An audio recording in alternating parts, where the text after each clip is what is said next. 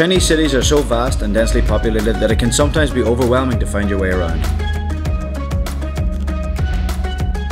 In this video we will show you the best ways to get around our city of Nanning.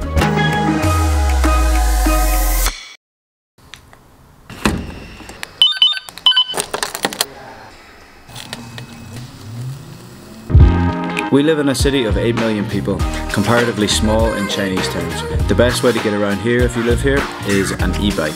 Traffic in China can be crazy, especially at peak times. But if you hop on your little electric friend, you can escape the rush hour traffic jam. There are places to charge them at every apartment complex and also loads of public charging ports. If you live in Nanning, but for some reasons you can't drive an e-bike, or maybe you're traveling here, you need to know about public transport. Do you know what these are for? Fire against, I don't know. This area gets a lot of torrential rain and downpours, so when the rainwater comes down the stairs, they will take these sandbags, lay them across so that the rainwater doesn't flood the subway station. The subway system here in Nanning is fast, clean and modern. You can use WeChat Pay, pay by cash, or you can download an app and also pay that way.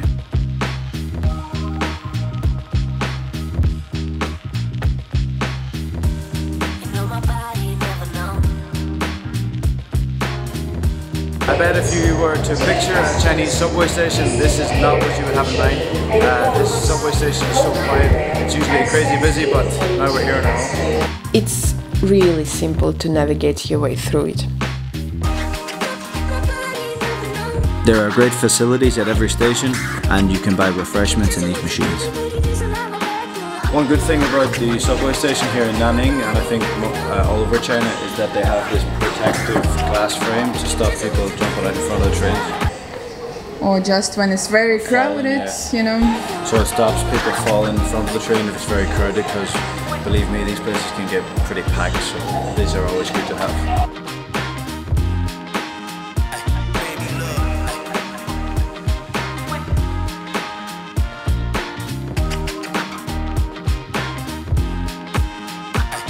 And then standard enough, when you're finished, you just put the wee token in.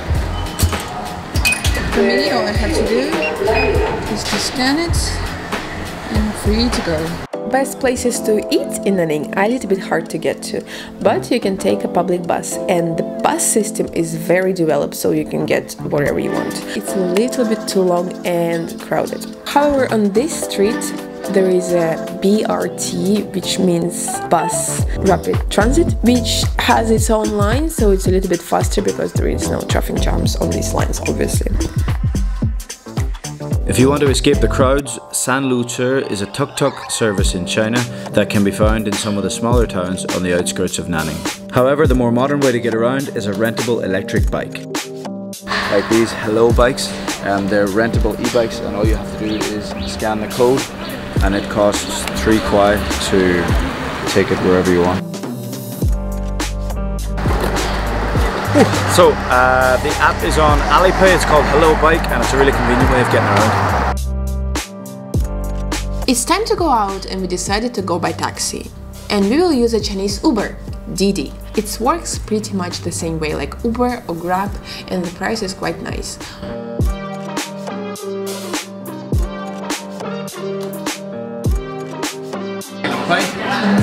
I'm driving. You car with you? Yeah. What if I told you now that you could have the car home and have a few pints for me?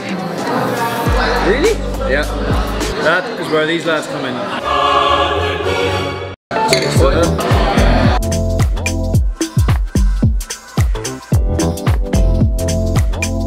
If you're out at a bar and you have the car with you, don't worry, because there are always these men outside bars that will be happy to drive your car home. This is a great service if you drive a car in Nanning. They drive carefully and take good care of your car.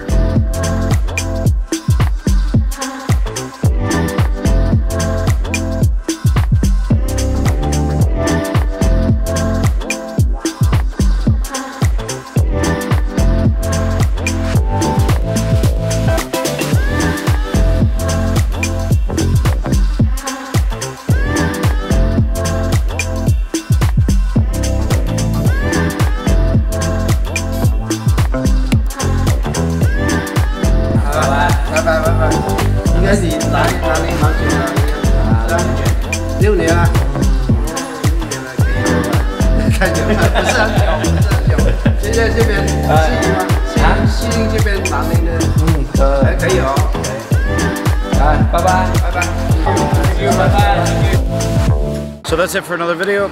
If you live in China, maybe you can let us know what the best ways to get around your city are. And if you don't live in China, do you think those ways are convenient or maybe strange for you? Yep, and as always, leave a big like on the video and please subscribe to the channel because it means a lot to us. Next week we've got a really cool video about Monkey Mountain here in Guangxi, which is really nice, so stay tuned and we'll see you soon. And hopefully it will give you something to